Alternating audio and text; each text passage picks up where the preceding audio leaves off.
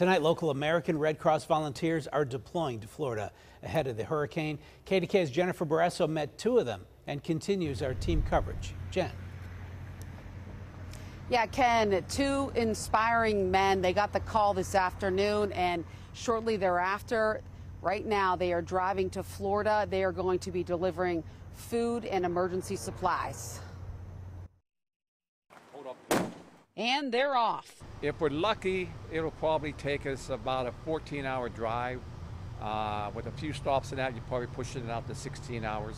American Red Cross volunteers Don Klink of Ambridge and Andy Kosmak of Ross Township got a phone call hours ago and dropped everything. They're headed to Tallahassee, Florida ahead of Idalia into an unknown situation. They don't even know their full assignment until they get there. We'll go into the neighborhoods and we'll have food on there. Some of our partners like the Southern Baptists and that will prepare the food, and then we'll make sure we get it out and deliver it. I guess we'll find a lot of devastation. That's what we found the last time.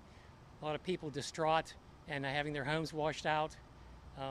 That's very unfortunate, but we do what we can. These are pictures from Kosmak's previous deployment responding to Hurricane Ian. A spokesperson says as of Monday evening, the Red Cross of Greater Pennsylvania has more than a dozen volunteers en route to Florida, including 3 volunteers from Westmoreland County and 1 from Fayette County.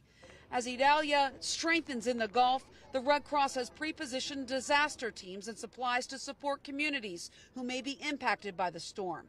Idalia could be a hurricane by the time it makes landfall in Florida late Tuesday. As for these volunteers, they're ready for anything and to help.